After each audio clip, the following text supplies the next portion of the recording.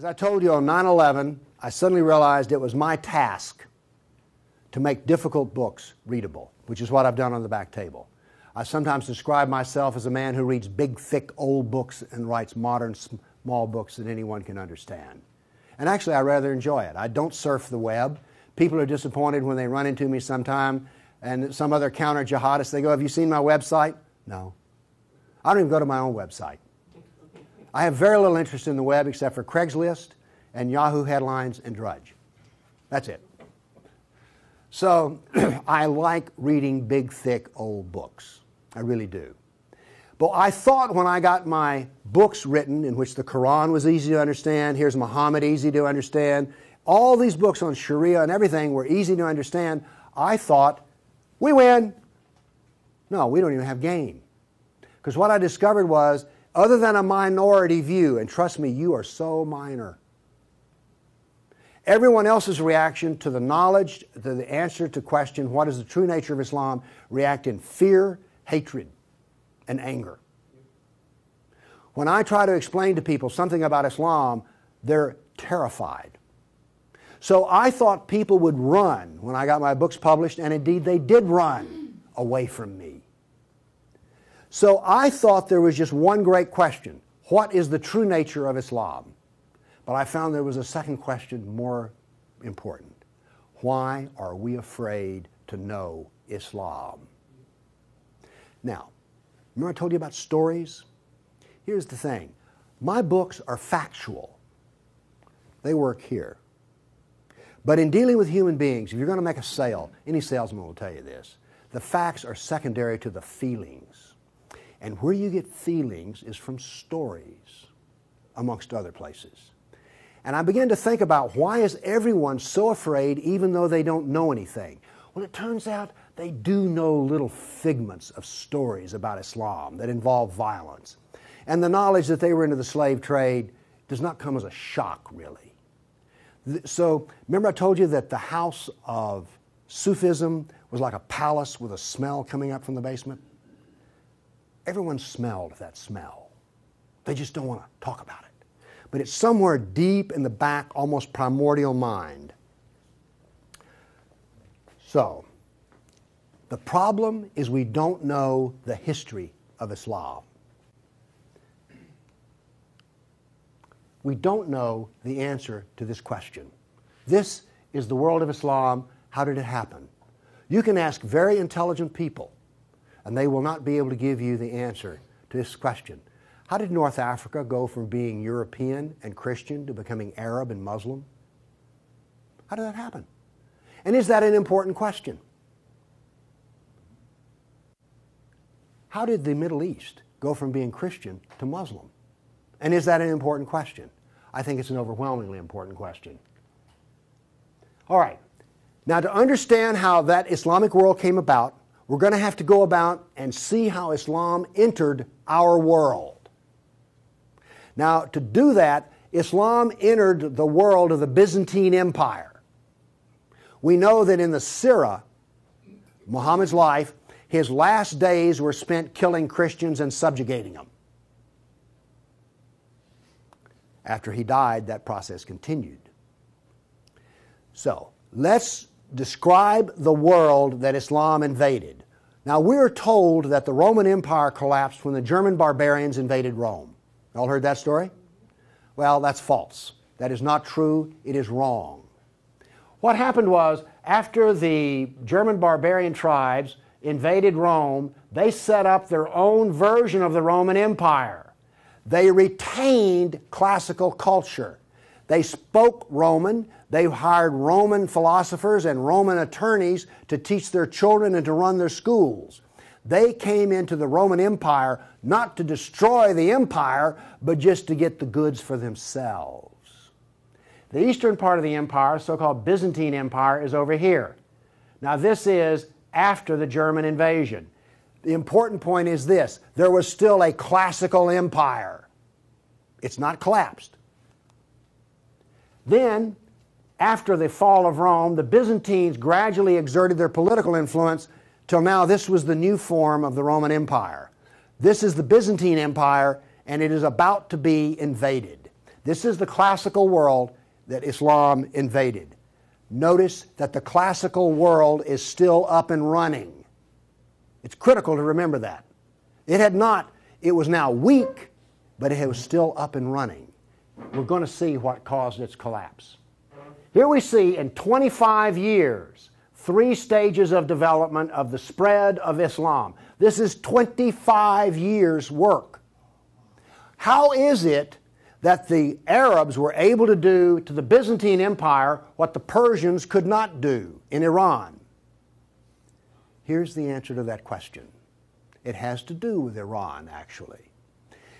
The Greeks and the Persians had been having wars since forever. All right? The 300 at Thermopylae, that was about the Persians. All right? Alexander the Great, he defeated the Persians.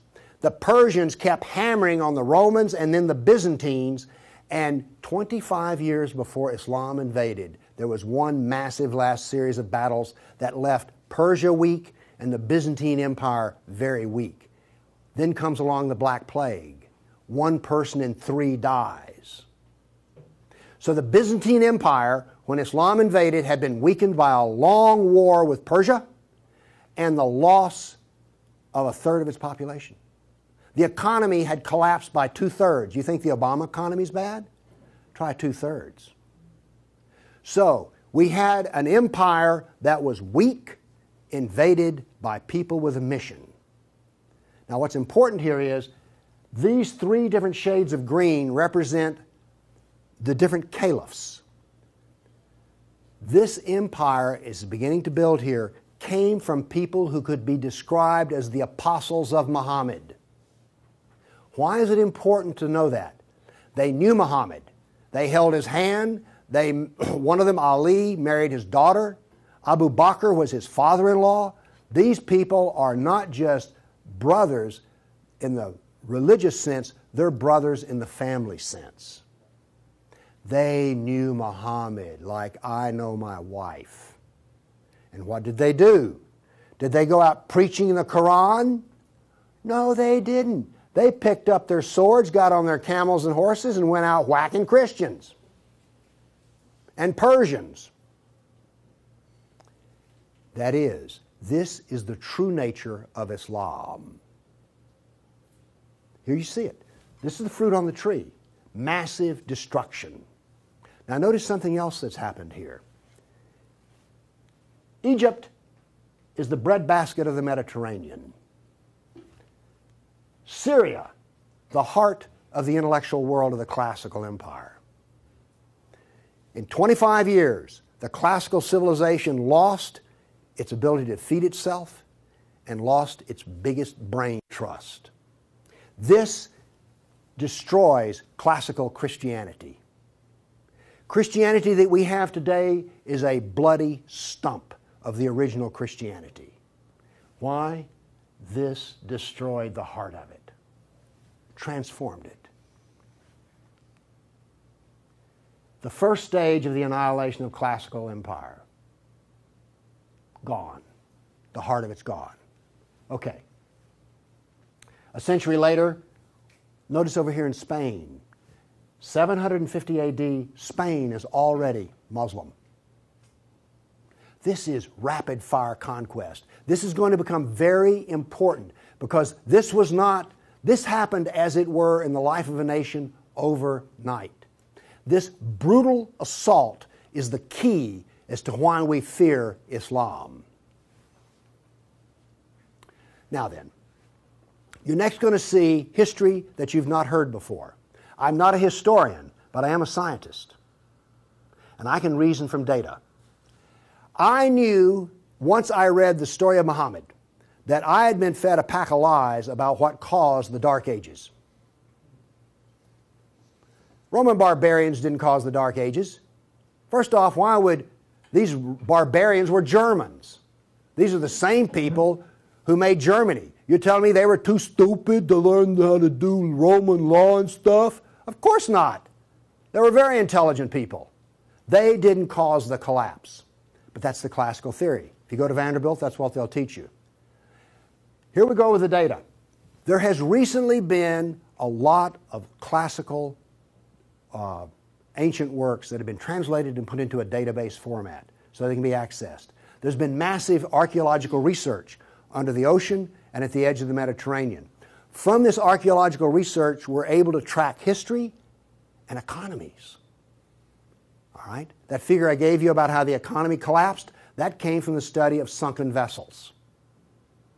Because if you're not buying much, if 1 in 10, let's say 1 in 10 ships is sunk, that figure's not that high, but whatever. If you see a lot of sunken ships, there was a lot of ships sailing around. When they go down, the economy goes down.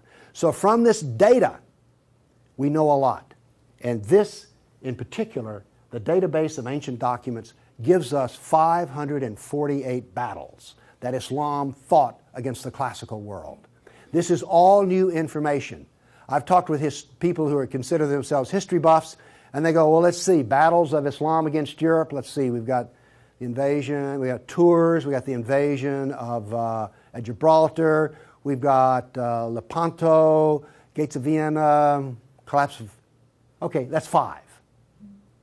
You talk to a historian, and those are the 5 battles they can scratch up. And I remind you, you can have all of these slides if you just send me an email for it.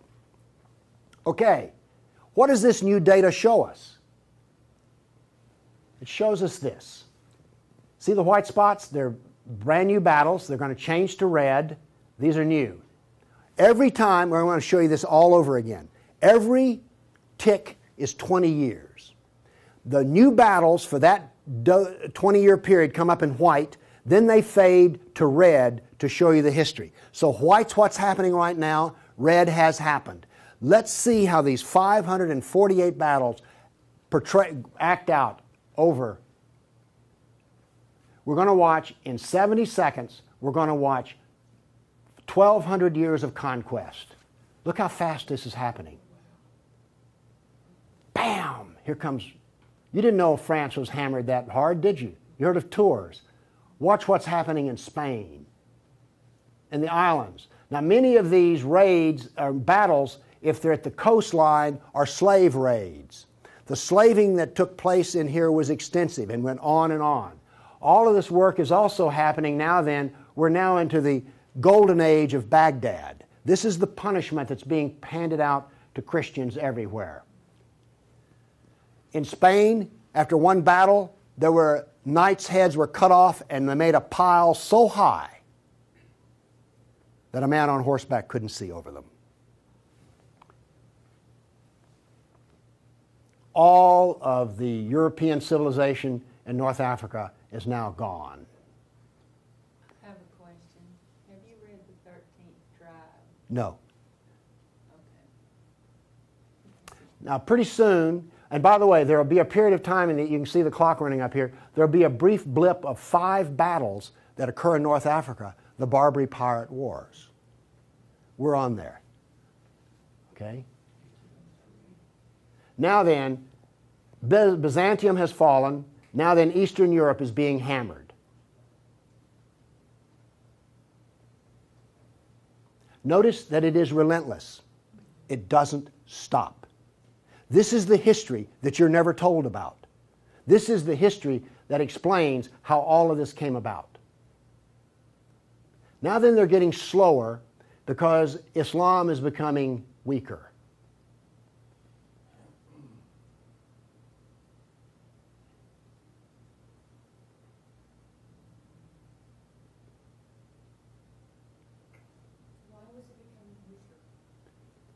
Corruption. All empires collapse from the inside ultimately. Okay. I say that what caused the collapse of classical civilization was not the invading German barbarian tribes. I say that classical civilization was destroyed by Islam. Now comes the question, why do we not want to know that? We're going to answer that question. All right, now I want to give you the headlines. With all those little dots, basically what I've showed you is just quantity. Okay? Relentless, but quantity. Now I'm going to give, we gave you 1,200 years of battles in like 70 seconds. Now we're going to go through in about 4 minutes. I'm going to give you the headlines from each century so you will know the emotional tone of what is happening. All right, 7th century. Muhammad sent Khalid out, the sword of Allah, to the Jazima tribe to offer Islam. They refused. He annihilated every one of them. At the Battle of Oasis in Iraq, for 2 days he spent out rounding up the losers, put them in a dry stream bed, and cut off heads until the stream ran with blood. He then took the captain of the Zoroastrian Persian tribe. His wife was there. He cut off the man's head, let the blood drain into the soil, and raped his wife in the bloody soil. That was one of the companions of Muhammad. This is the nature of jihad. Where did Khalid learn how to do that? From Muhammad. From Muhammad at the Battle of Khaybar. Umar conquered Jerusalem, and every Jew and every Christian became a dhimmi, which is a third-class semi-slave. You're now going to see, for the next few centuries, you're going to see Golden Age. We're told this myth of the Golden Age, how wonderful Islam is. So here's what's happening during the Golden Age. They started attacking Sind, which is the Hindus. 26,000 Hindus died. Armenian nobles were herded into a church after a debate, and the building burned down on top of them. At Ephesus, 7,000 Greeks are enslaved. We're still having the Golden Age. All new churches were ordered destroyed. At Amorium, there was massive enslavement of all the Christians. The Egyptian Christians revolt over the jizya, which is the dhimmi tax under the Sharia. Churches are burned, vineyards destroyed. 10th century was still in the Golden Age. In Thessalonica, 22,000 Christians enslaved. Christians massacred in Seville. In Egypt and Syria, 30,000 churches destroyed. You have your religion, I have mine. Still in the Golden Age, 6,000 Jews in Morocco killed, hundreds of Jews in Cordoba killed, 4,000 Jews in Granada killed, Georgia and Armenia invaded. In Hindustan, 15,000 killed, 500,000 enslaved. Golden Age, still upon us. In Yemen, the Jews are given the choice of convert or die. The Christians of Granada are deported to Morocco. And in India, cities are destroyed under the order convert or die. In one town, 20,000 Hindus became slaves. Still the Golden Age. 50,000 Hindu slaves decided to get freedom by converting to Islam. A new 20-year campaign created 400,000 new Muslims out of Hindus. Buddhist monks butchered, nuns raped. In Damascus and Safed, mass murder of Christians. Jews in Marrakesh massacred. Tabriz, forced conversion of Jews. Still, we're in the Golden Age. There are riots in Cairo. Churches are burned. Jews of Tabriz are forced to convert. Tamerlane, one of the most evil men who ever lived, massacred 90,000 Hindus in one day. 30,000 in another battle, massacred in cold blood. Another Muslim leader takes 180,000 Hindu slaves. Oops, we're out of the Golden Age. See if you notice any change in tenor. Tamerlane destroys 700 villages in India. Now then comes He then turned to Iraq and annihilated the Nestorian and Jacobite Christians. The Nestorian Christians, half of the Silk Route in China was Nestorian Christian. The Nestorian Christians had emissaries and missionaries in the court of China. Afghanistan was partly Christian. All right? Gone. This is part of the destruction of the church that no one knows about. 700 years of attack, they finally destroy Constantinople. 16th century, the son of Tamerlane destroys temples, forced conversions. Two of his generals built 2 towers of human heads. Once again, you couldn't see over them. And then noble women, Hindu women, started the practice of sati, which was mass suicide in order not to be sex slaves inside of the Sultan's harem. 17th century, Jews of Yemen and Persia forced to convert, forced conversions of Greeks. The Zoroastrians are persecuted in Persia, and over 500,000 killed Hindus. 18th century, more Zoroastrian persecution, Jews of Jeddah expelled, Jews of Morocco massacred, Hindu persecution continues. 19th century, more forced conversion of Jews, Jews of Baghdad massacred. Oops, 250,000 Armenian Christians slaughtered in Turkey. Now then, in Persia, the Zoroastrians are completely annihilated. 20th century, over 1 million Armenian Christians killed. 1 million. So you now not only know the number of battles, you now see the tenor of what's going on. You now know quality and quantity. Do you get the drift on how bad this was? Now then, the establishment doctrine is that we've already told you classical collapse had nothing to do with Islam, and indeed Islam was a source of good because the hillbilly Europeans lost their classical learning and the shrewd, smart Arab Muslims preserved all the knowledge in the Golden Age. This is what is taught in our schools. I maintain that it was annihilated by Islam. Okay, we've been talking about land here. I now want to talk about water because classical civilization was based upon the Mediterranean Sea. Egypt was part of the Mediterranean world. It was not part of the African world, okay? Because to go from Alexandria, Egypt to Nigeria was a lifetime. But you could get on a ship and be there in 10 days. Does this make sense? It was cheap transportation. You could haul a ton of grain from Egypt to Rome as much as it cost 75 miles by ox cart. This is important. I'm going to be driving back on the interstate after I finish talking here. I do not expect to be attacked or shot at on the way. I presume that the interstate is safe travel. It used to be that way under the Roman peace. That ended. The importance of naval work, as many as 500 boats could be in the harbor of Constantinople. The collapse of the freedom of sea. Let me show you something. Now we know this from history, the data. Rome used to communicate with France by boat. After Islam, they went overland through the Alps. Why did they do that? There was no longer freedom of the sea. Here's interesting. The Black Plague was a known problem in the Mediterranean. It used to take 4 months to get from here to Constantinople because there was sea trade back and forth. Well, that was eliminated. So now then, when there was an outbreak of the Black Plague, it went from harbor to harbor, all around here, and it took 4 years to get to here.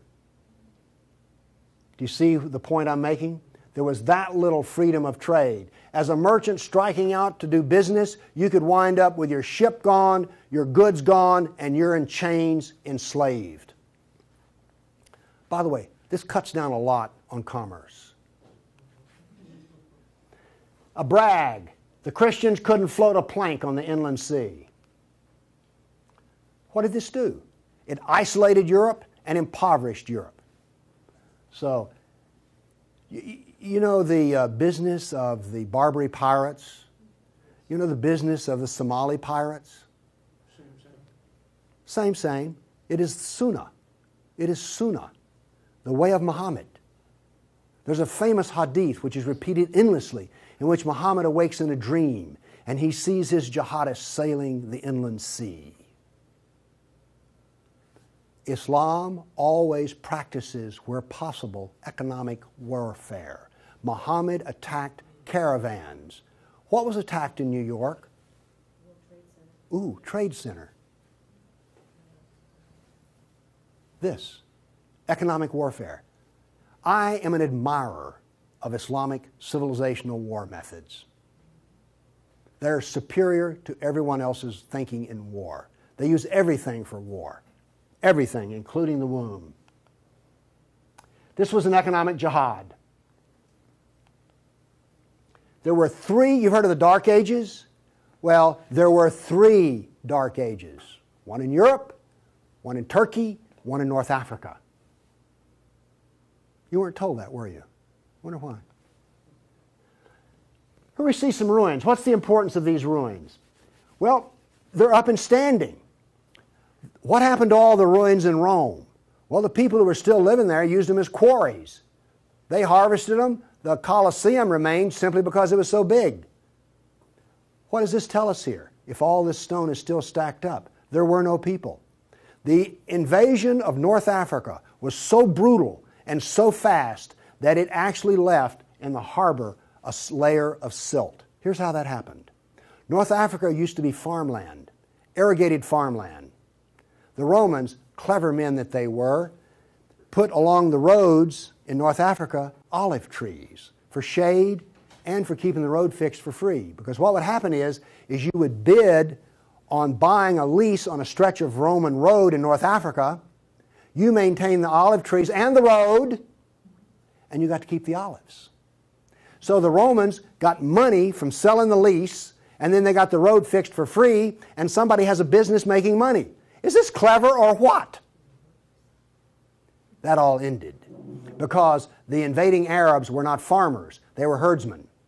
The people there were Christian, and so therefore, when the average Arab family would own 50 goats. They put their goats out into the fields of Christians, and the Christians as dhimmis had no right to protest. Between death and the erosion of the crops, there was this produced a layer of silt in the harbors. So that's how brutal, hard, and fast came about this collapse of economy in North Africa. What was left for a European economy? Furs, lumber, swords, and slaves. We're now really getting to one of the points where we don't want to know this history. Anybody here all real proud about how some of your ancestors were taken off a coast in Italy and then put into a harem in North Africa? And now you have children from that who are distant relations. You see, you may have distant relations in the Arab world you don't know about because 1 million Christians were sold into slavery. And by the way, the Venetians helped to do that. And another embarrassing piece of news is this. The Jews were very big in the trans-Mediterranean slave trade. Nobody comes out of this looking good. No one looks good. Are you also beginning to see, like, I don't think I want to know any more about this history at all? Okay? Are you catching on here? All right. Now, the other thing we're told that's so bad about Christianity and so pitiful about those poor Muslims are the Crusades. Who's ever heard this? Well, the Crusades, oh, that's so embarrassing. Gosh, you know, we got out of Europe, we went over there and invaded the Arab lands, and then we killed them and hurt them, and like, oh, I've heard preachers wallow in pity about how drastically bad the Crusades were. All right, first off, Islam, remember, destroyed 30,000 churches. The Jews and Christians were dhimmis. There was infinite number of brutality against Christians. Christians were fleeing the Middle East, and the Byzantine emperor appealed to the Pope, help us, please. Now, this was a big thing to do because the Byzantine emperor and the Pope did not get along at all. But these were desperate people. And what did the Pope look out and see? This is the world that he saw in 1100, the time of the First Crusade. Well, let's see. This much of Spain is Muslim, and we're getting our behind kicked on a regular basis. Oh, well, this Christianity's gone. Oops, this Christianity's gone. And look at all the battles in the non-Christian, in the areas that are still Christian. Do you see the geopolitical problem that the Pope was facing here? This was not just some, we'll saddle up, get on our horses, and go steal from them Arabs, which is what you're told. This is the political picture. But now then, let's do this. Let's look at a battle map for the Crusades. Let's be fair. I showed you the jihad map. Now here comes the Crusade battle map.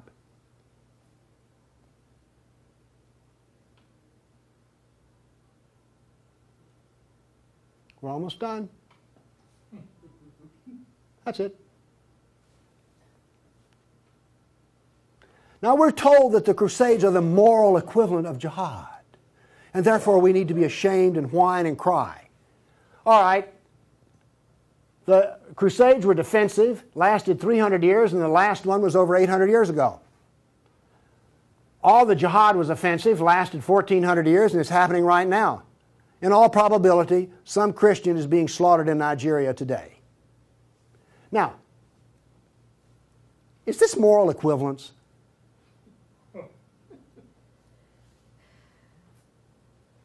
Why won't they teach this in a church school? So the ministers will stop, oh, the Crusades were just so terrible. No, the Crusades were one of the few times the church put steel in its spine. And then we apologize for it. Now then, let's go to the great benefits of Islam. We're told about two different golden ages. We're told about Andalus, the wonderful empire in Spain, in which there was multicultural peace, and Jew and Christian and Muslim all lived together in a golden age in Europe. You ever heard that? Well, here we go. This is the battle map of the golden age in Andalus. Now, while all this is going on, orders for slaves are being filled. The first slave order out of Spain was the Caliph ordered up 3,000 blonde virgins. They were shipped out of Spain. Battles are going on in which Christian knights die. But notice something here. The Christians won't quit fighting. This is going to take 700 years, and there's going to be nearly 150 battles fought. Where was this caliph located? There was more than one caliph at the time. This was a caliph in North Africa. Okay. Now then, looking at this, do you understand why when Isabel and Ferdinand were finally in full power, they told every Muslim in Spain to get out of here? They drove everyone out. Okay. My question for you is this. Was Andalus a multicultural golden age or a reign of terror? I claim it was a reign of terror, and it was not a golden age at all. And yes, there were a few people who had it good. The elites had it good. There were some rich Jews and rich Christians that had it good. Also, otherwise, there was constant war, slavery, and Christians had to wear robes so you could tell a Christian from a block away. And a Christian couldn't carry a sword, and they paid special taxes. And then we come to the question, why are we told this story? Now we have the Baghdad Golden Age. Here we go. This is all the battles that are fought during the period of the Golden Age in Baghdad. Now, not only are they as busy as they can be killing Christians, but they're also busy establishing the Sharia doctrine. They're also busy establishing the Hadith doctrine. And they're also busy in doing things like slave trading. You know all those exotic photo pictures you've seen of the harem? They're sort of pre-Playboy sexy, beautiful women in gauzy outfits. All of those women were Christians. Less romantic sounding, isn't it? The other thing that's happening in Baghdad is this. A new philosophy is being generated in which there is no cause and no effect. This turns out to paralyze the mind. Okay, those were all the battles that were fought during the mythical Golden Age. Okay, during the Golden Age, Christians and Jews were dhimmis, Christians were sex slaves. Here's one that gets me. During this Baghdad Golden Age, they evolved a philosophy in which there were no laws of nature and there was no cause and effect. I'm a scientist. We work off of two laws, the law of contradiction, does the data contradict the data, and the law of cause and effect. I've just explained to you why, out of their Golden Age, why you don't find Muslims getting Nobel Prizes in science. You cannot be a scientist and not believe in cause and effect. You just can't. Won't work. Now then, the Christians did all of the vaunted translation of the Golden Age text, and get this. We're told that this was such a great peak of learning, they destroyed 90% of the books. And we're told that the remaining 10% they preserved is like, oh, this was the Golden Age. Oh, we live in eternal gratitude to the Muslims. If they had come along, we'd have had 100% of them. Presented with a library in India, the largest library in the world was a Buddhist library in Nalanda. They came to him and reported the existence after they had conquered, and they said, "What shall we do with the library?" The order from the general was this: if it contains any information that is in the Quran, we already have it, burn it. And if it contains any information that is not in the Quran, it is false, burn it. The same was done with most all of the libraries. And why are we told this was some wonderful golden age that preserved knowledge for us? Ottoman Empire, 1683. The reason I have this up here, Islam in Europe. That's the world today. I've now explained to you how this world came about. It came about through relentless, brutal persecution of everyone who was not a Muslim. Now then, let's change to modern times. All of that work stops in 1922. This works off a database of 19,000 jihad attacks since 9/11. There are things like this. I know the date, the country, the city, how many are killed, how many injured, and a description. Now, when you present a guy like me with 19,000 pieces of data, I start asking questions. How do we make this make sense? So let's make it make sense. By the way, you did hear all about these 19,000 attacks in the Tennessean and the local newspaper, didn't you? You did hear about this. It was on the nightly news. We heard about Fort Hood. Oh, the workplace incident. Oh, yeah, I got that. All right. Anyway, moving along here. This, by the way, is where all these took place. I just think that's interesting. And you'll notice something. This is the Islamic world, and it all centers around it. But notice how much is happening in Europe. Okay. I take the data and I parse it and I divide it. I use Islamic doctrine to analyze this data. What does Islam insist on? Well, in my first lecture, I told you they're fixated on the kafir, right? So I use the kafir to analyze this data from an Islamic standpoint. See, I'm the ultimate multiculturalist. No, really. I'm the only person you've ever met who analyzes Islam on the basis of Islam. Here we go. Here we have, in the last 10 years, the total number of attacks. In the green, we have Muslim on Muslim violence. You mean a Muslim will kill a Muslim? Really? They're doing it in Syria as we speak, right? Remember Iran, Iraq? Okay. Then we have the only one I care about. I mean, my motto here is sell weapons and intelligence to the loser. I'm very serious. You think I'm joking. I know. Okay, here's our story right here. Stays pretty level. That's interesting.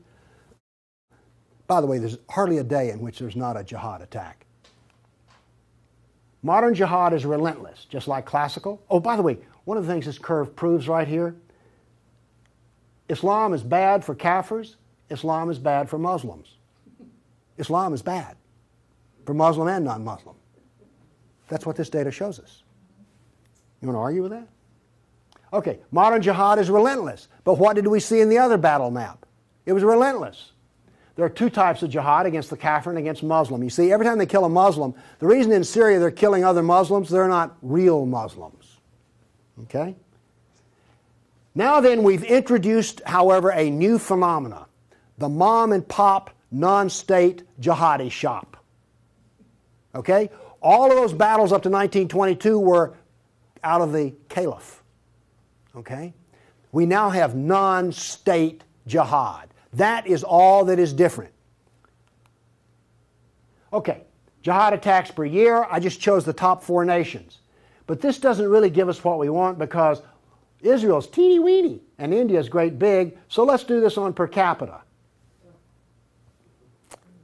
Now then, Israel, I bet you were surprised about Thailand. You didn't know that Thailand was getting whacked on a regular basis, did you? And look, here's a Christian nation, the Philippines, ranks number 3. And then India was Hindu. Oops, wait a minute. Do you know what I just told you? Jihad is against the Jew, the Buddhist, the Christian, and the Hindu. This is the data. Now you go to these dialogues, these multicultural smoozes they have, where the preacher and the rabbi and the imam show up. The preacher and the rabbi show up to tie, the Muslim shows up to win. And then what does the Muslim tell them? Oh, the Christians and the Jews, they're people of the book. Oh, we're brothers in the religion of Abraham with the Christian and the Jew. You know, we're practically the same. We're brothers in Abraham.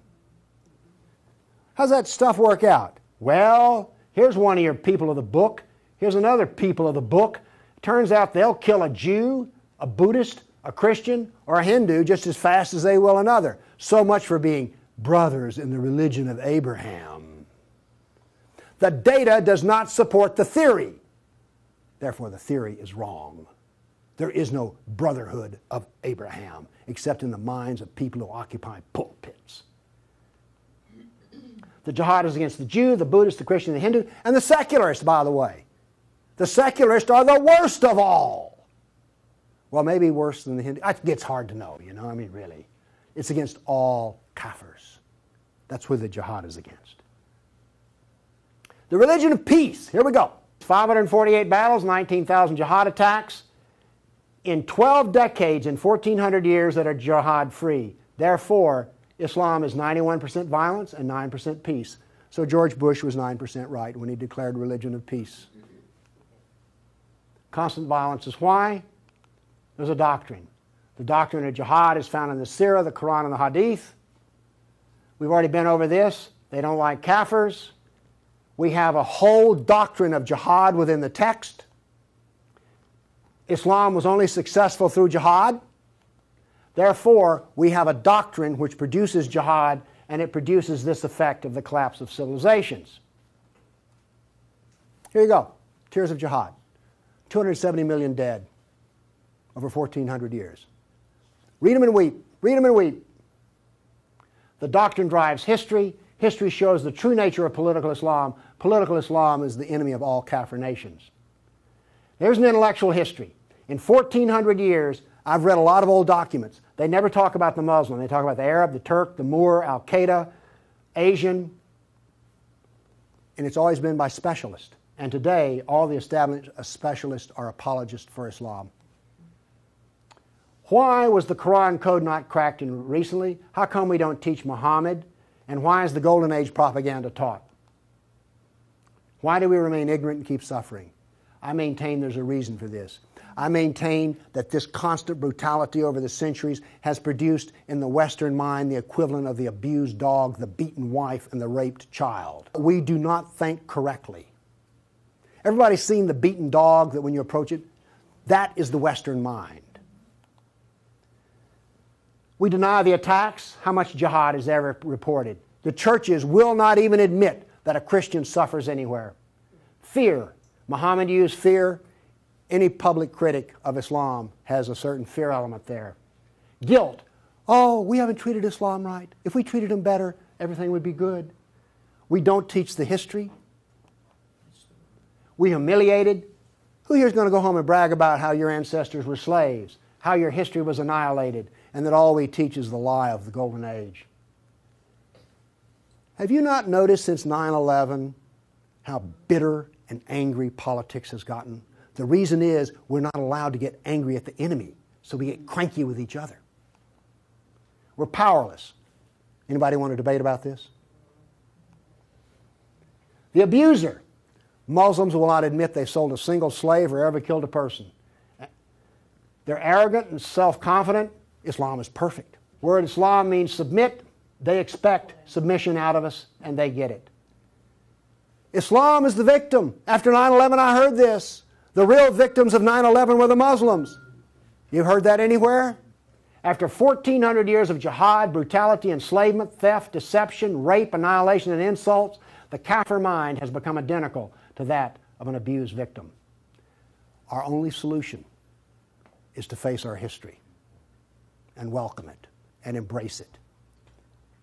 This is exactly the way we will heal our nation, is the way we heal a person who's been brutalized. You have to go back to the original event. And this is why we are afraid. Thank you.